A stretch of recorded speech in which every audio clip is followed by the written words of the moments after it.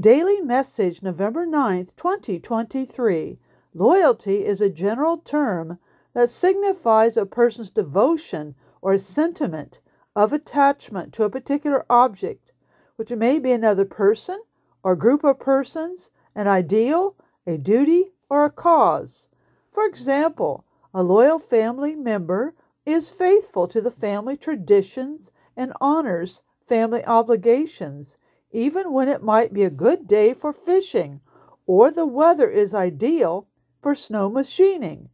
A loyal family member is emotionally present with support and encouragement during the success or failure of another family member. A loyal person helps the particular object to which they are loyal be the best that it can be. Persons are often loyal to a political party or a particular candidate running for office when that party or candidate stands for their ideals. A country is loyal to its allies when they share the same ideology. But blind loyalty is a whole different matter, for blind loyalty leads to family dysfunction and a lack of communication. It can result in blind obedience even when that which is demanded is morally wrong. It can lead to mindless devotion and not thinking for oneself and not challenging that which is morally wrong.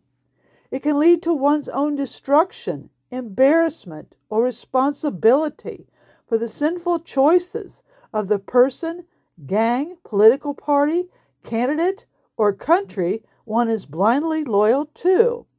It can result in worshiping a sinful idol as opposed to God, whose way is blameless. The word of the Lord is tried.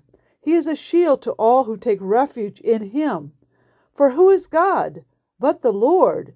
And who is a rock except our God, the God who girds me with strength and makes my way blameless? May God's written word help us discern right from wrong in the sight of God and stand against that which is wrong. May we not be a stubborn and rebellious generation whose hearts are not loyal to God. And may blind loyalty not lead us or our nation down the primrose path to destruction. With love to all, Pastor Cheryl.